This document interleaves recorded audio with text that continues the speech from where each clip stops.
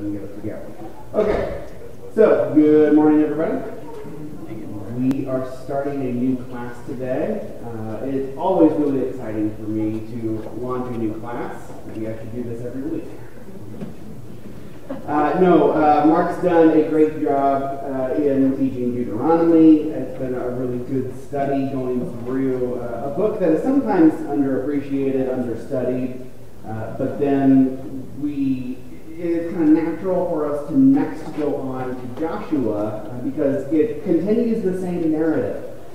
Deuteronomy was a book of preparation and education in helping them to know what they needed to do, who they needed to be as a people, the covenant that they had with God. And Joshua tells us more of that story as they actually go into the land. Joshua is a really fascinating book. I'm really excited to be teaching it, and there's going to be lots for us to learn in it. So we're going to do some introductory thoughts today on some of the background and purpose of the book, just some general information to help us be ready to really launch in. There are books for this. If you don't have one yet, you can get one. I think there's still some in the back. And we'll be using that book to kind of give us our outline going forward. But again, mostly today, we're going off that first little introductory page, along with some other thoughts that I've prepared for that. So, the purpose of the book of Joshua. What is the book of Joshua? It is first a historical narrative. We see the Israelites on the cusp of receiving the promised land that God was giving to them. They're still out in the wilderness, but they're about to go in. And like I said, Deuteronomy gave us all that preparation, all the education on what they were supposed to do. Joshua is going to tell us that story of how they actually get over into the promised land and how they conquer the people who are currently living there. The big change that's happening in the book of Joshua, or the beginning of the book of Joshua in particular, is that Moses has died. Moses was the deliverer, the lawgiver, he's the leader, and he's gone now. And that's a big moment. And many times throughout history, movements and important events have changed radically because the man in charge died. That can really take the wind out of the sails of a lot of movements, a lot of nations. We've seen entire empires fall because the man died. Here, Moses has died, and the movement is not going to fail. It is going to continue on. And we see that Joshua will take Moses' place as deliverer, leader, and the general, so to speak, of getting them into the promised land. So that's a big gap to cross here, that Israel is in the wilderness without a leader, and by the end of the book of Joshua, they're inhabiting Canaan and they have themselves more or less established. So this book is going to tell us that story of how all of that happens. The first half of the book is about the invasion and the military conquest of the land. This book is, there's a lot of war in it. So we will be talking about military conquests, battles, armies, lots of things like that. The second half has a lot of administrative sections to it, so the pace will pick up a little bit because the chapters are a lot of lists of families and peoples and different things like that. But there's still some important things there because it is about the settlement and establishment in the land. So we're going to be covering major events like the crossing of the Jordan River, the conquest of Jericho, the failure and then success of the conquest of Ai. There's 3 major military campaigns in all, a central campaign, a southern campaign, and a northern campaign. We'll see something like 31 kings that are defeated over the course of these battles. And we'll see 3 cities that are completely destroyed and many others that are conquered. So it is a pretty amazing book and a lot packed in it. It has 24 chapters. That is kind of the historical part of this. But Joshua is not just a historical book. If you read Joshua only to see the history, only to see the story of Israel, then you might not notice all of its importance and all of why we care today. The history is interesting, but we're a long way removed from it. Yet there are still lessons for us to learn. So one of the points made in that little introductory page in the workbook is that there's a portrait of redemption here. God had made them a promise. First, he made a promise to Abraham that there would be a great land, a great people, and that later on there would be a way that the whole world is blessed through his descendants. And they kind of got a miniature version of that before. My PowerPoint's going to cooperate. Thank you. Okay. They got a miniature version of that in Egypt, where they had land that was given to them in Egypt that they had accumulated. The people grew, so they had quite a population. You look back, Abraham, that's one family. By the time they're in Egypt, they have a pretty substantial population. But of course, there are some major shortcomings to that miniature version of the promise in that it turned into slavery. It wasn't the promised land, even if they had some land. It wasn't really theirs either. They're still under the control of Egypt. So Egypt was never going to be the real promise, and it was something that they needed to be delivered from. And we already know that Moses was the deliverer. He was the one who brought them out of that land. We know the story of the 10 plagues, the crossing of the Red Sea, the defeat of Egypt, and Israel found their way into the wilderness to wander, to be taught, to be given a covenant, and to be molded and shaped and prepared to go from a nation of slaves who had a somewhat shaky faith in God to a nation of soldiers and covenant keepers who could go and take this promised land. So even though Moses was the deliverer, God does not skip a beat when Moses died. There is no pause, there is no difficulty in God actually fulfilling this promise just because Moses has died.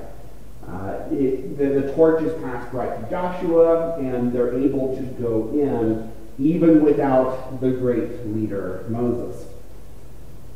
There is a funeral, there is a time of mourning, but God's promise endures. In fact, the book of Joshua is bookended with funerals, and this is actually kind of an interesting way of looking at the book, that at the beginning we see Moses' funeral, and at the end, we see the funerals of Joshua, Eleazar, and Joseph. And Joseph, of course, had died long before, but his bones were carried to the Promised Land and buried there. So the point of this is the beginning, Moses' funeral is showing a transition to Joshua being leader. At the end of the book, these three men are buried in the Promised Land. So the fact that Joseph could finally be buried, as he had asked for in the Promised Land, the fact that Joshua and Eleazar are buried in the Promised Land and not outside it somewhere, is a testament to the fact that God fulfilled the promise. And so this is a greater and better version of what was given earlier, yet it also is a smaller and dimmer version of the redemption that is to come in the New Testament. So we have a lot of that portrait of redemption now. Another thing mentioned in that first introductory page is the typology that we see in the book of Joshua. Joshua is the new Moses. There's actually a lot of parallels. You can go through the story of Moses as deliverer and the story of Joshua as deliverer and see a lot of parallels in how they are chosen and sanctified and go through some very similar narrative arcs. But then as we progress in the Bible, we see that Jesus becomes the new Moses, the new Joshua. He is the greatest deliverer, the greatest lawgiver. So there is a continued elevation as we go throughout the Bible, which is something that we see pretty commonly through a lot of these types and shadows. But Joshua is conqueror and leader and deliverer, and he's going to be a very central figure in this book. So that's some of the purpose of the book. Once you have those things in mind, you can learn the narrative, you can learn the portrait of redemption, you can learn the typology and making comparisons to Jesus going forward and comparisons to Moses going backwards. Did you have any thoughts you wanted to share just on those topics? Steve? I've just heard that Joshua conquered, kings and lands, and Jesus conquers men's hearts. Yes, absolutely. And it's funny because, the Jews expected Jesus to come to conquer peoples and lands. But that was never the intent there. It's a spiritual kingdom and a spiritual conquering. Yeah. When I was looking at the map, I was surprised to see that one, as they were going to go in, there's that one strip of land that was owned by the Canaanites. Mm-hmm. And I always thought that the Canaanites were by the sea, and I just didn't realize that they were also in that strip as they were going in. Yes, so we'll talk some more about the Canaanites, because that's kind of an umbrella term for some different peoples and some different groups there. But yeah, it is a little bit broader than where we sometimes are led to believe. The land as a whole is called Canaan. The people who dwell in it are Canaanites, but they're not all exactly the same people. And which is why there's some different cities involved. This is also a long time ago, so remember that the whole world has not quite divided itself up into nations just yet. There are some real nations and empires, but there's also assorted groups of nomadic people and assorted cities that are more or less independent. So we'll have some of that to deal with. So that's a good segue into that historical background. That would be good for us to talk about. Before I get into that, anything else you guys wanted to mention? Okay.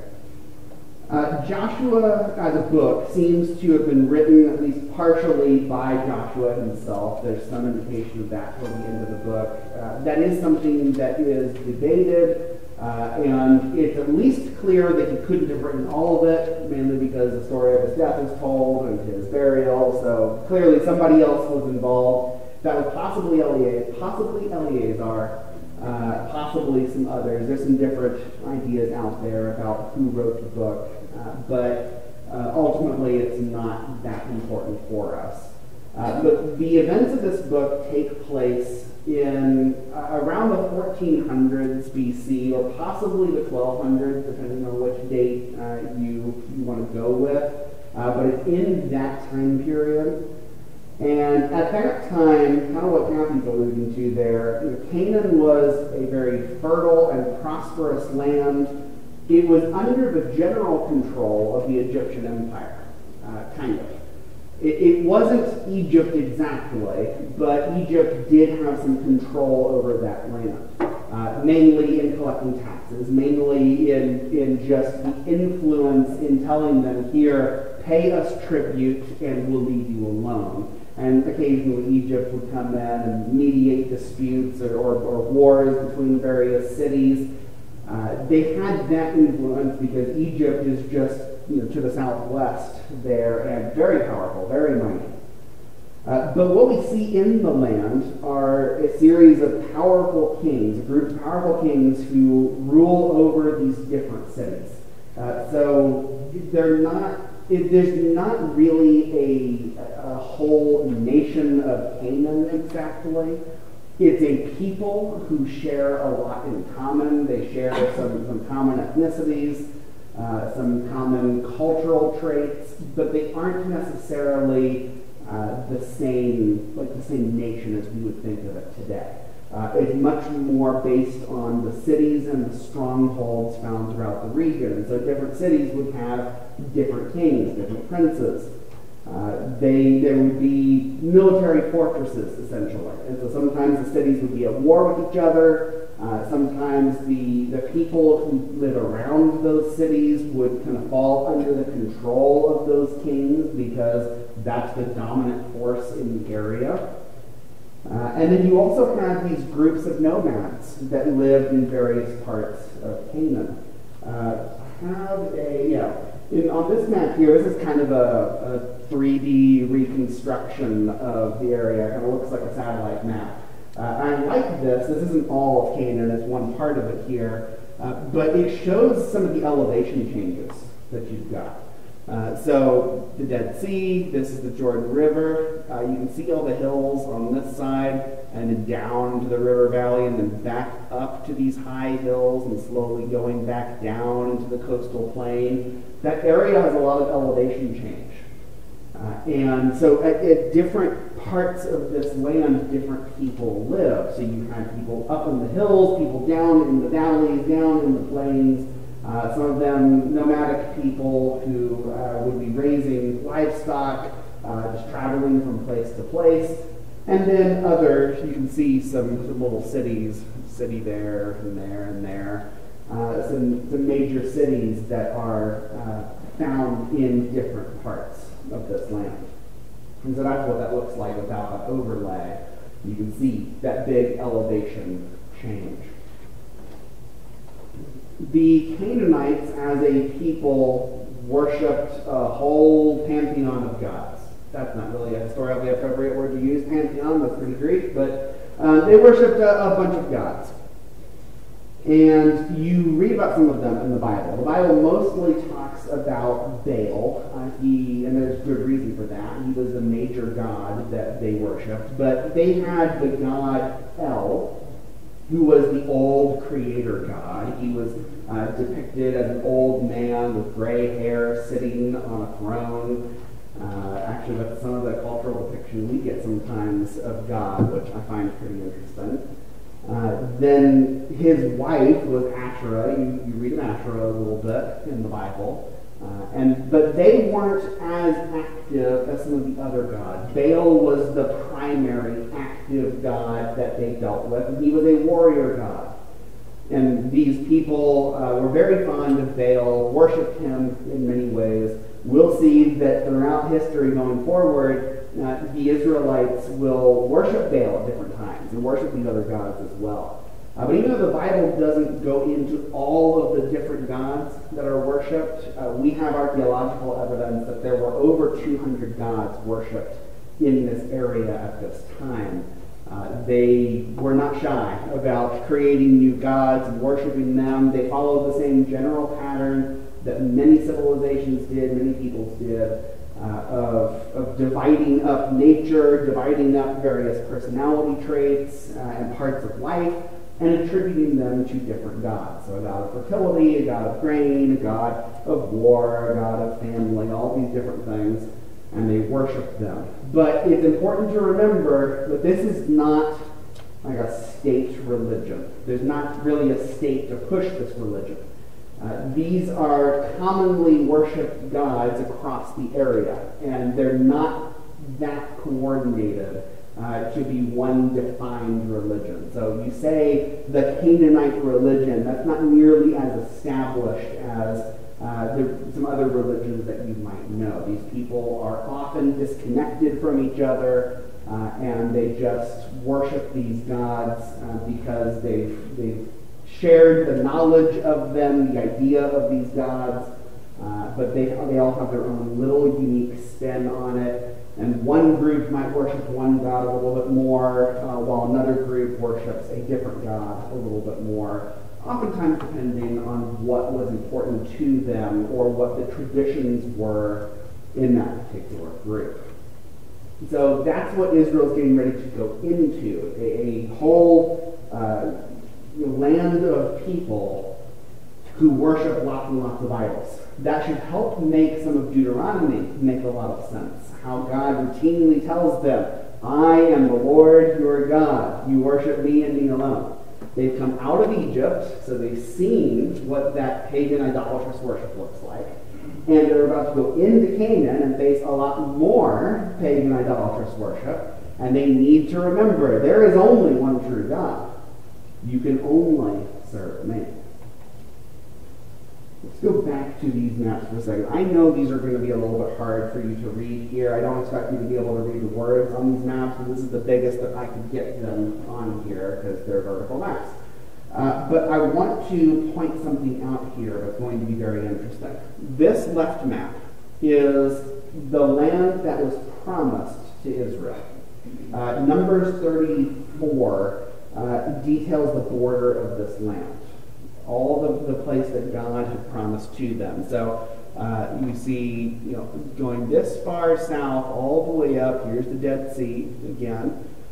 Here's the Jordan River going up, up, up. Here is the Sea of, the Sea of Galilee later on, the end of Chinnereth back then, and then way farther up through Lebanon, past Tyre and Sidon, all these different places up there. So it's a very wide area. This area to the east is some of the other land that they captured before they crossed the Jordan River, that they crossed, that they captured and still on the other side. And so that was an additional area that they conquered. This map here is a map of the military conquests, and basically just what I want you to see in this is these little arrows. So this red arrow is the first central campaign when they crossed the Jordan River and get Jericho and all that. Then you have the southern campaign there, and then you have the northern campaign going up there. What I want you to notice in comparing these two maps is the difference in zoom level on these. These are not zoomed in the same. Okay, so here is the Sea of Galilee, Sea of Chinnereth, a couple different names there, and it's close to the top of this map. Here is the same sea there. Notice how much farther this map goes up than the Israelites ever got in their actual conquests. This is something that we have to address in the book of Joshua. The Israelites go and conquer a lot of the land, but not all of it. They never do get all the land that God promised to them. And that's something that needs to be addressed. We have to explore why that even happened. It is not a failure on God's part. God has given them everything that he promised. Israel does not take everything that God has given to them. And there's all sorts of fascinating lessons to go with that. But we will explore that some more when we get into some of the things with the northern campaign in particular, and the ripple effect of them not conquering all the land and all the people will spread throughout all of Israel's history. It changes so much going forward in that they've missed out on some of this land, and some of these people that are not conquered are a thorn in their side for generations to come. One other thing I wanted to mention about this map in particular, the land that is promised to Israel, and this is an issue that comes up in more modern times, is trying to use that description in Numbers 34, the land that's promised to Israel, as a way of deciding the modern political battle in the Middle East today. You know that there's a conflict between Israel and Palestine. There's a lot of complicated things going on there that I'm not sure anybody knows the full extent of the conflict between those two groups.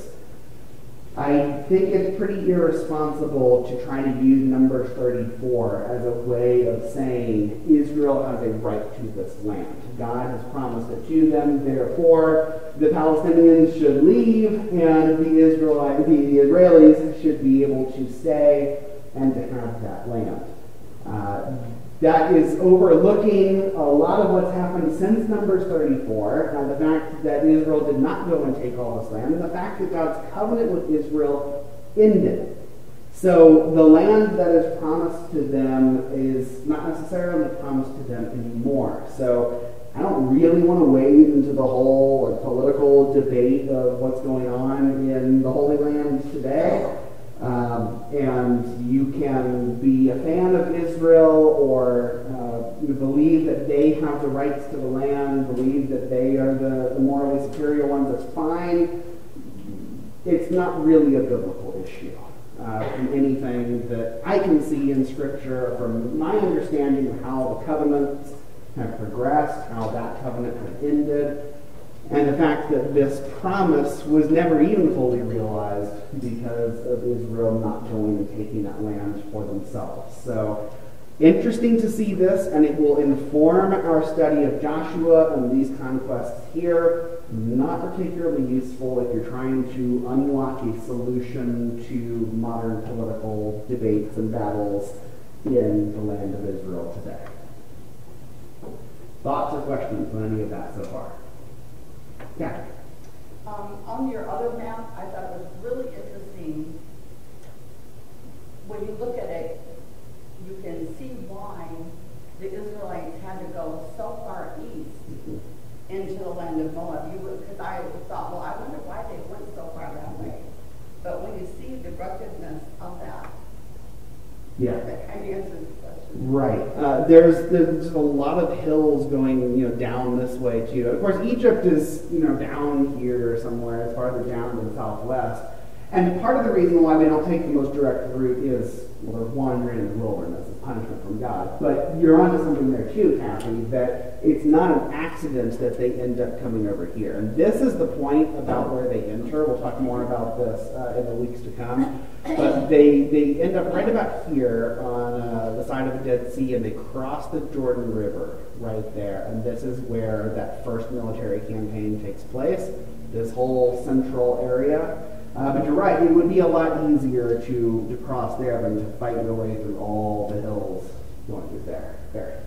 Well, it was a designed campaign. First of all, the Jordan River is flooding. Mm-hmm. All right, so it's impassable. Right. So think the people of Canaan. Mm-hmm. So that's the first thing to do, is to go across the Jordan River, which the people in the central area would be totally unprepared, because they're thinking there's no way they can get to us, so they didn't get ready. Mm-hmm. So they went in there and they took out the center, okay, which then allows them to go south and then stop and then go back up and go north. So it was actually a brilliant thing, but it was also something that could not have been done without God's help to Right. stop that Jordan River from being a barrier. Yeah. The whole reason why that works is the surprise factor of crossing the Jordan River, which should be completely impassable. But again, the whole point is nothing is impossible with God. When God has said he's going to give them this land, he will give them this land. And they're going to go up fighting against some mighty people who at times outnumber them, who are stronger than them, who are physically taller and stronger than they are. These fortified cities, Jericho is very early on in the whole story of Joshua, and Jericho is a huge turning point for the Israelites in realizing just how powerful they are when God is leading them. That God can overcome anything. So this is going to be a huge thing here. Yes. Do you know the size of this land? No. Looking at it, to me it looks like it's about 200 miles in length. This is not the whole. This is just like one part of the land here. No, the Yeah. whole land of Israel. Yeah. It looked to me like it was just like 200 miles in length and about 80 miles wide. But I'm not sure. Yeah, I'm not 100% sure. This little line here is supposed to be 30 miles, is what that says. So you may not be completely far off there. Kathy. I read that it was like 235, Okay. so it's really close to what you said. Yeah. Yeah. It's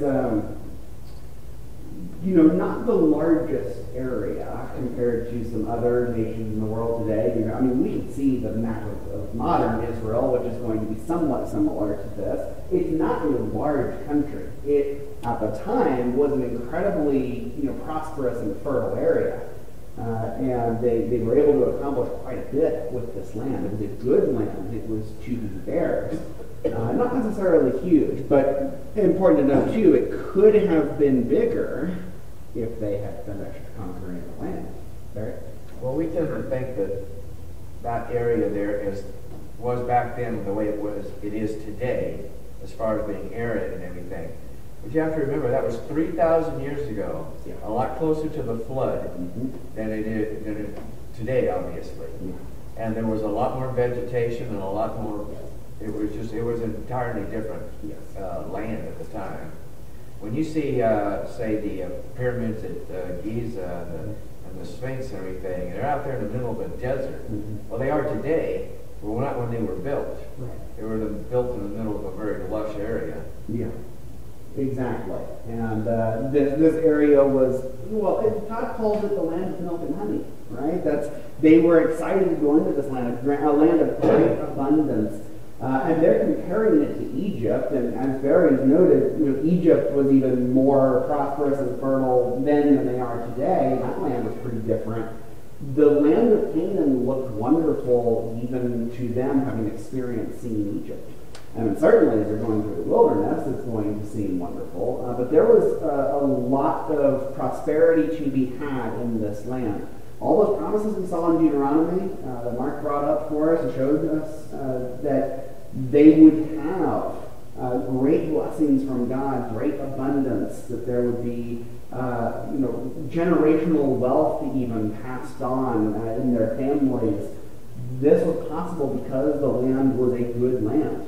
It was very prosperous for them.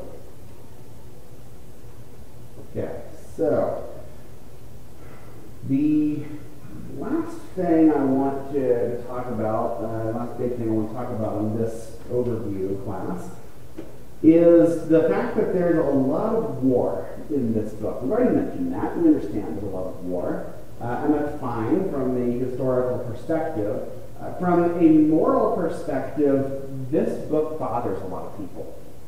There's a lot of killing, and not just killing of soldiers. There's the killing of families, of men, women, and children. There's the destruction of cities. And this is something commanded to the Israelites by God. We talked about this some in Deuteronomy already because this was something that they were commanded to do, and there's some difficulty there. But we're going to see it played out in Joshua, and it's kind of uncomfortable to read. I've got a quote here from a historian, John Bright. He's being maybe a little bit sarcastic here, but the point was still made when he said, "You simply cannot preach from this book, and you ought not to teach it to children. Shield our gentle ears from violence such as this. What does one do with the wholesale killing of the Canaanites mandated in Deuteronomy and carried out in Joshua? What are Christian readers to make of the God whom Joshua portrays, much less the book by that name?" And that's something we've got to deal with in this book, in this study. But there's a lot of killing, and it is a bloody book. This is something that I have personally had to debate with non-believers before, of pointing to a book like Joshua and saying, you think God is moral and God is good? Look at how he is commanding them to basically commit genocide, to go and to rout all these people and to destroy them. How can that God be good? There's a few things that we need to understand about this to put this in its context. Yes, there's espionage and military battles and death and destruction here, but there is a reason for it. And there are some serious things going on among the Canaanites that make this necessary and just. The first is that the Canaanites are the descendants of Ham, and they're in a land that was not given to them. God has scattered the people into different places, and this land was promised to Abraham, and was promised to the descendants of Seth, excuse me, and the Canaanites have moved in. They're basically squatting in a land that is not theirs. And they've been here for a while. They've established themselves and made themselves quite comfortable, but it is still not their land. The descendants of Abraham, the descendants of Seth, have been temporarily waylaid in that they've gone off into Egypt, they're in this other place, but that is still a land that is promised to them. And so God is leading them back to the place that is already supposed to be theirs. There's also the fact that these Canaanites were idolatrous and very evil. And God has the right to judge peoples and nations. And sometimes it depends how we frame this, right? If we look at the story of Joshua saying, the Israelites want this land, they're coveting this land, they're going to go in and kill all the people, and they're going to blame it all on their God. Well, that doesn't look very moral. But if we instead look at it with the appropriate context that this is God executing his judgment, and he is using his people to do it, well, now it starts to look different. Now this is not the unholy actions of a people who blame it on their God. This is something more akin to God judging Sodom and Gomorrah and destroying them with fire and brimstone. God's just using a different tool to do that here. Yes, this is violent. This is awful. This is a hard thing to read and a hard thing for us to swallow. And the fact that it's being done at the hands of the Israelites is a little troubling. But it is also just, because when God sees evil, he is patient with people for a long time. He urges us to come back, but then he also has the right and obligation to judge and to make all things right. There. Well, people today tend to look at that and think that, and assume that, the Canaanites were like everybody else in their practices and their lives and everything, and they're sort of innocent. Yeah. But some of these Canaanite nations would take their babies and kill them and sacrifice them, put them in the foundations of everything they built. This conquest saved millions of lives over the years, and innocent lives. And so there's nothing unjust about it at all. Right. They deserve to be wiped out because of their abominable practices of killing their babies. Yes. And when you understand it in that form, and you realize all the millions of lives that would be saved, these innocent babies, and it looks entirely different. Yeah. There was serious sin being worked in these nations, great evil happening. And we see that this is what God does. He needs to judge evil. He needs to judge sin. Even his own people aren't above it. You fast forward in history and you get to Jerusalem being destroyed, to the people being taken away into captivity, to them being killed and having all sorts of judgment happening to them because of their sin, because of some of the same things that the earlier generations judged Canaan for. So this is the way that God works. He judges sin. He brings that death and destruction upon those who are stubborn in their refusal to obey. Aaron? And then Leah? With the amount of babies being killed in this country, that's a pretty sobering thought. It is. And God does judge nations and peoples.